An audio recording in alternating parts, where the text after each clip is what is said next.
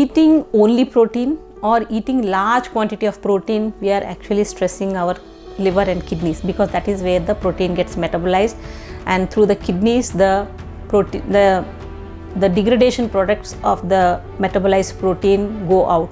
So if you are loading lot of protein into your system beyond the necessity levels, your system cannot use it. Like if you eat a 2 kgs of protein in any form, it could be meat, it could be dal, it could be anything, your body will not be able to utilize beyond the 50 to 60 grams which is necessary.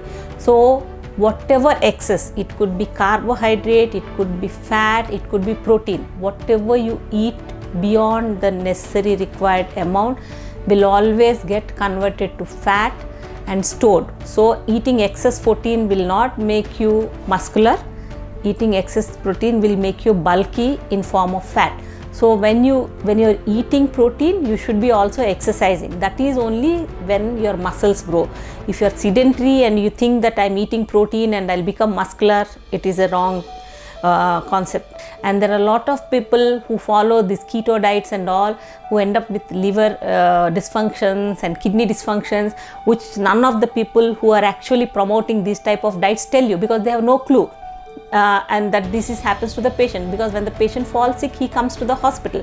He doesn't go to the person who has been proposing this type of fat diets. So they are unscientific fat diets, and just mass following of a single person's thought process is not correct.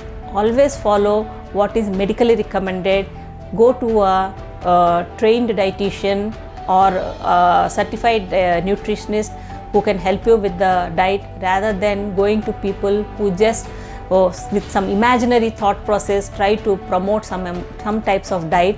Because when 100 people follow this diet, at least 20 to 30 people will be falling sick because of the diet, and that never comes out into the open, and no one is aware what is happening to these type of people.